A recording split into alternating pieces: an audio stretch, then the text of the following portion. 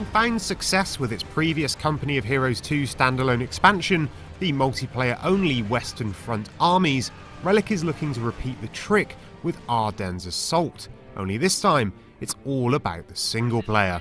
1944 is the year, and the Battle of the Bulge is the World War II conflict at the heart of the game. Not an historically accurate retelling of those events though, but rather a chance for players to influence and change the events of that year. How so?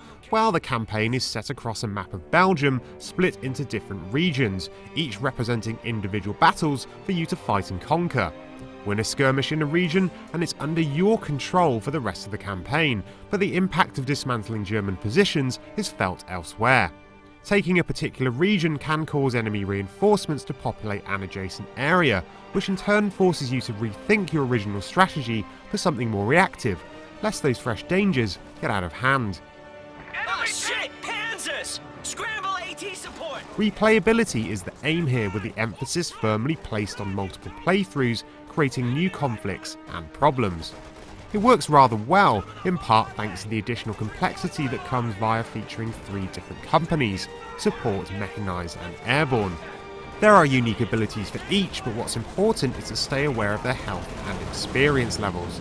Using a specific company in battle is both a risk and a reward, in that it's possible for them to die and take no further part in the campaign, but then winning engagements is the only way to improve their skills.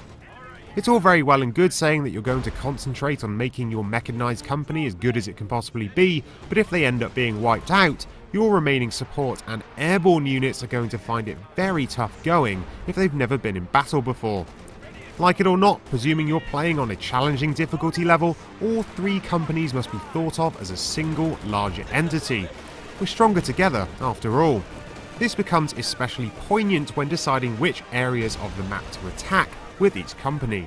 The 3 move around the map independently of one another, meaning it's possible, if you're not thinking ahead, for one to get cut off from the others and potentially become surrounded by the Germans.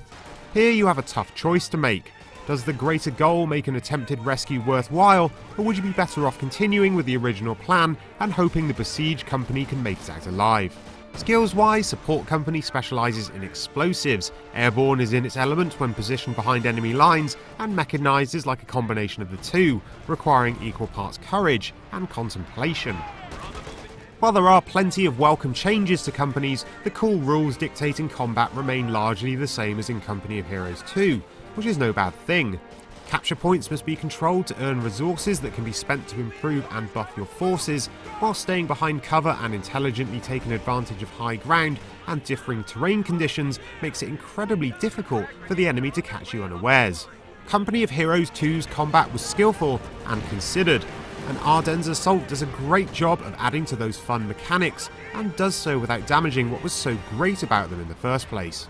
Expansion it may be, but from what we've seen so far, there's plenty of new stuff to get excited for when Ardennes Assault comes to PC on November 18th.